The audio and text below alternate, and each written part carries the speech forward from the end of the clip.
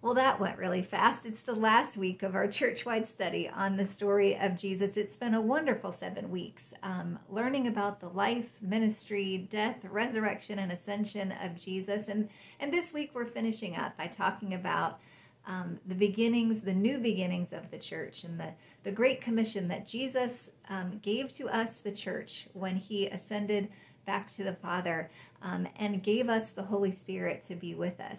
I really enjoyed page 85, reading about the story of Peter and John. It's from Acts chapter 3, where Peter and John were going up to the temple to pray, and they encountered a lame beggar who was outside the temple gates.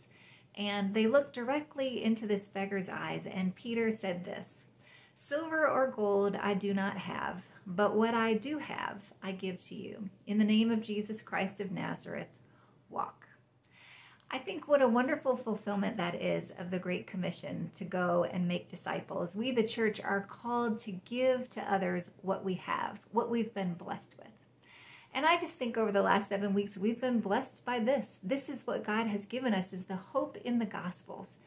And so now, when we encounter others, what we have to give them is this hope.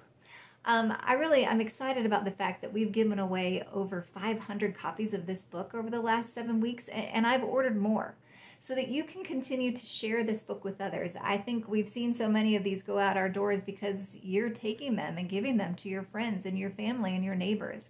And we want to encourage you to do that. Silver or gold we may not have, but what we do have, we will give to you.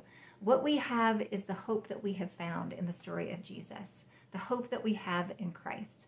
So I want to encourage you to remember what it is that you have, what the Lord has blessed you with, that he has blessed you with this hope, with this assurance, with this love, with this mercy, and with this grace. And he has given it not just to you, but he has given it to you with the command to go and to share it with others. So take some more of these books. I'll have them around for a while. I'll keep getting them if you'll keep giving them out. Let's share this hope with others. Let's share this story of Jesus.